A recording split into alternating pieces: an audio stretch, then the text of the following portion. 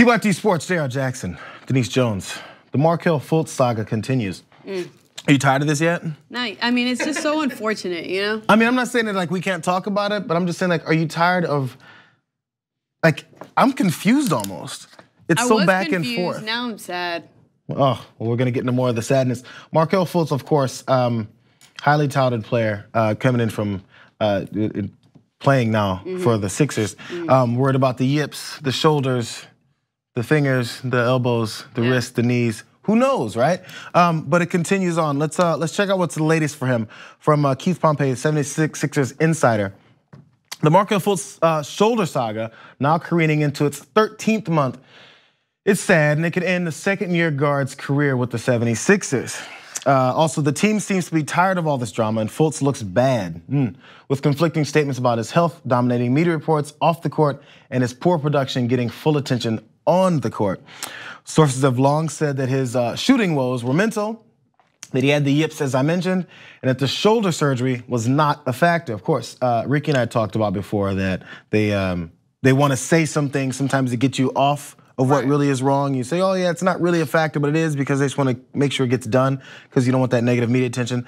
Continuing on, still the Sixers maintain that Fultz's poor shooting was the result of at first his shoulder woes and later a scapular muscle imbalance. Perhaps they were protecting Fultz from the scrutiny that they thought he would receive from having a mental block regarding his shot, which came out of nowhere apparently. The Athletic reported that Fultz is also dealing with a right wrist injury in addition to the shoulder ailment. According to that report, sources also said that Fultz would prefer a fresh start with another team. This is where the drama begins as of late. Later, his agent denied that report. But for now, however, Fultz is still around as if with the team as if nothing's changed except his playing time. The Sixers keep saying they'll do whatever is best for Fultz, but the situation has overshadowed the success the team has shown this season. Of course, I mean, is anybody thinking about it? Well, some are, especially with Jimmy Butler coming in.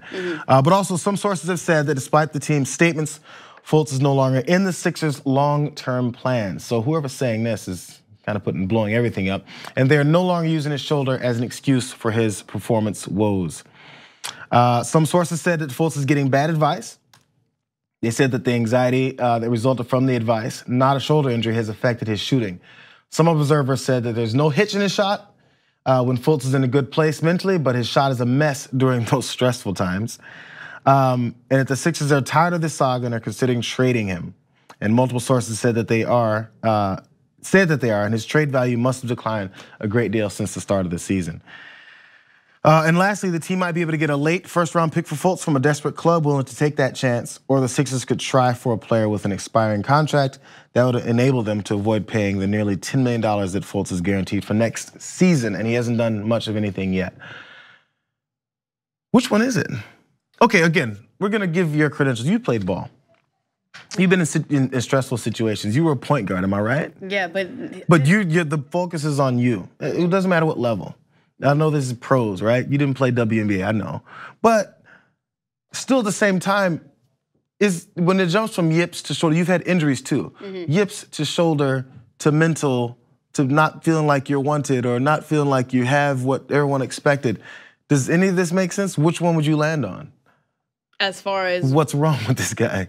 You know what, man? Honestly, I feel like it's one of those things where there's definitely something physically wrong first and foremost, and that's, I feel trickles down from there. So there's something physically wrong with him that's affecting his mental, and unfortunately that's affecting his performance on the court. I feel like he wasn't number one for a reason. I don't feel like he deserves to be on any bust list. I feel like the injuries are definitely to blame for everything that's going on with him this season. I feel like it's one of those things where it's unfortunate that the organization is already looking to figure out what the next move is after him, but that's the name of the game. That's the business. Even if he wasn't injured, if his performance wasn't meeting up to par early on in the season or even now, then they would already look for options to trade him, right? Or to get rid of him.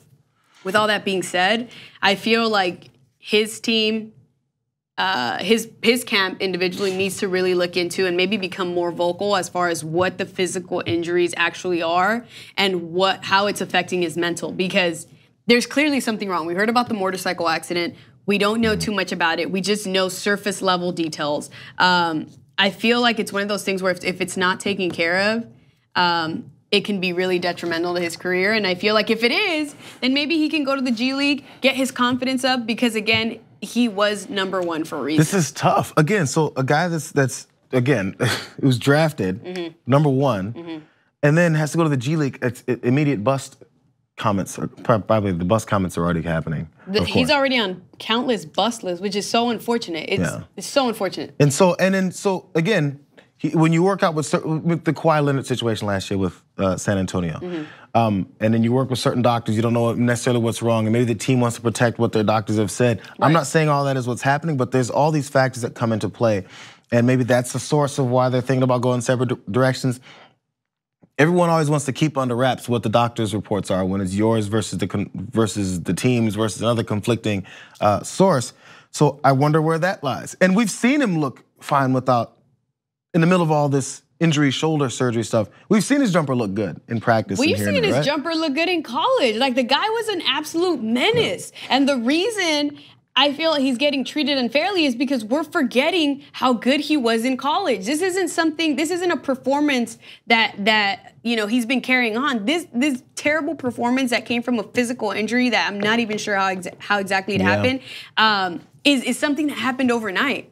The guy went from being absolutely great to now having every question mark around him. And it's unfortunate, again, that he's not getting the physical treatment that he deserves. Whatever it is, and I guess I'll say this as my old man approach.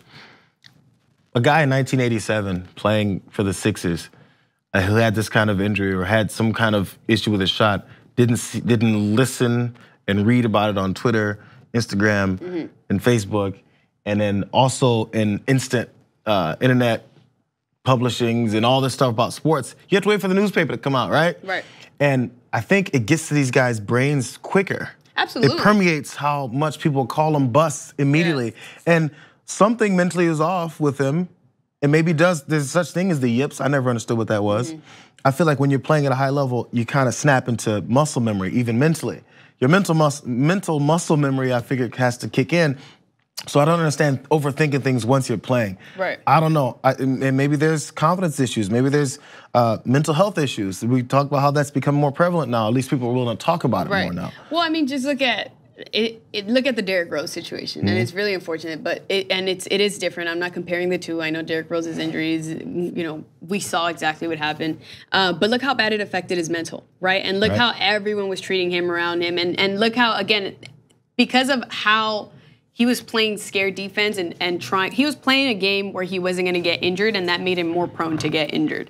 And I feel like with Markelle, it's just different because you're right. Back in the day, it made it to the papers, and even then, your agent, your team could negotiate with the journalist who's probably going to break the story and buy you even more time before things even got more out of hand. Now it's like in seconds. Sometimes you see. I mean, look at Kevin Durant when Kevin Durant didn't even know he was going to get fined $25,000. Yeah. You know what I'm saying? Everyone knows about your bank account. Everyone knows before you do. And so, of course, it's going to affect his mental. But I feel like with Markelle, it's different because it's not only what the media is saying, it's actually, I'm telling you, it starts with whatever is physically wrong with him. The fact that it frustrates him that he doesn't even know how to fix that, because there's players that can get through injuries. We've seen Kobe play through countless injuries. Players can play through injuries if they know what's wrong with them. I genuinely believe he does not know what's wrong with him, and that's what's frustrating him, and that's what's affecting his mental, and then he's hearing everyone around. He doesn't have an answer for them. I'm pretty sure his camp maybe doesn't have an answer. And so, of course, it's all just trickling down because of a mysterious physical injury that we don't know is all about. I'm rooting for him. I never like jumping on this guy's out the NBA type of talk, because I don't think people are saying he's out the NBA. I feel like you're saying he's not a bust. Yeah, he's not a bust. I agree with you. He's not a bust. Give him a chance first, and it's tough. So I would hope he would, if this is contributing to it, not listen to all the noise as much and just try and focus on getting his stuff together. Tell us what you think, fun and happy people. Markelle Fultz saga continues. Will he end up somewhere else? I don't know. Her Lakers or something? G League maybe for a little bit. The G League Lakers? I think that. Laker fans always want every player to be on their team. True. I mean, whatever G League he ends up with, Can I tell you about Laker fans? Wish him the best. But you let us know where you think he should end up in the comments below. Make sure to like and subscribe. Yeah. TYT Sports. See you guys. Do you guys want full TYT episodes? Yeah! So download YouTube TV and get a 7-day free week trial.